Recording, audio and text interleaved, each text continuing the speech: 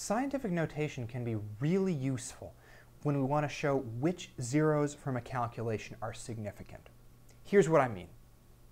Let's say that we do this multiplication problem right here. The answer that we're going to get is 7,000. Okay? How many significant figures should our answer have? Well, there are 4 significant figures in both of the numbers that we put together. So our final answer should have 4 significant figures in it. But the way it's written right now, it only has 1 significant figure, the 7. Because, as we've talked about, zeros to the right of a non-zero digit are only significant if there's a decimal place in the number. So one thing that I could do to show that these 3 zeros are significant is to add a decimal place. Okay? That's one thing I can do. But the really, really precise and accurate thing that is like universally understood is to put this number into scientific notation. Okay? So write this 7,000 as 7.000, and I'm going to move the decimal place 1, 2, 3 spots to the left times 10 to the third. Okay? Now there is no doubt at all that these zeros are significant, because zeros to the right of a decimal place are always significant if they follow a non-zero digit. Okay? So now we know that there are 4 significant figures in this number. Here's another example. We do this division and we get 2,000. Okay? There are 4 significant figures here. There are no non-zero digits. And there are 5 significant figures here. We don't worry about the 0 that's at the end because there's no decimal place. That means that our final answer should also have 4 significant figures. Again, I could put a decimal place here, but it would make a lot more sense. It would be a lot cleaner and neater if I wrote this as scientific notation, as 2.000 times 10 to the third.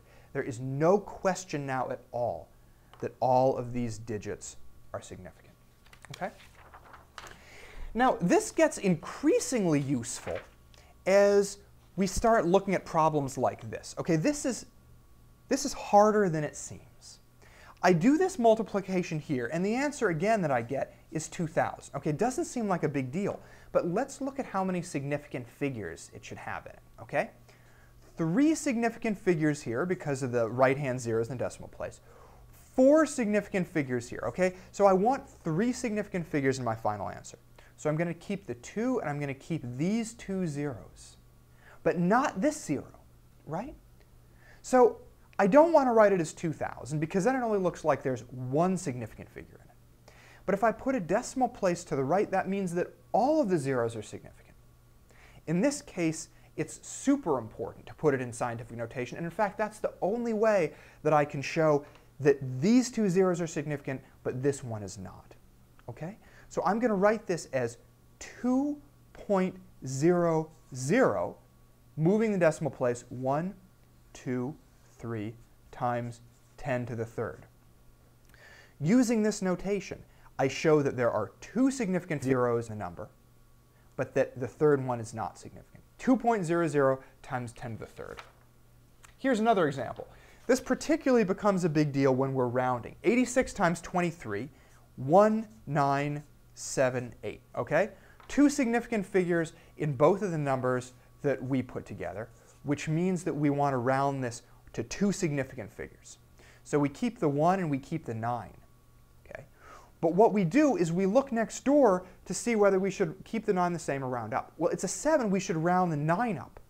But when we do that, that's going to round to 10, so that's going to bump the 1 up to 2. So what I'm going to get is I'm going to get 2,000. Now, how many significant figures should this answer have? It should have 2. I want to keep the 2 and I want to keep the 0, but I don't want to keep these numbers to the right here because they are not significant. So again, scientific notation is the best way to show this.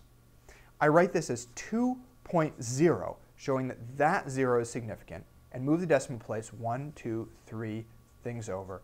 So I'm going to have 2.0 times 10 to the third, showing that there are 2 significant digits in this calculation. This one and this one are significant, but the others are not.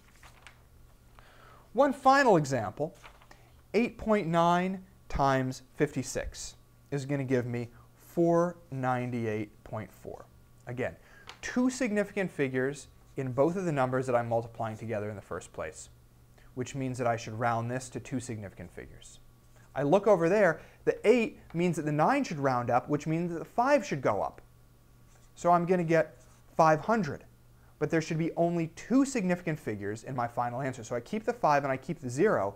This 0 is significant, the 0 to the right is not significant. So I will write this as 5.0, two significant figures, move the decimal place over, 1, 2 times 10 to the second.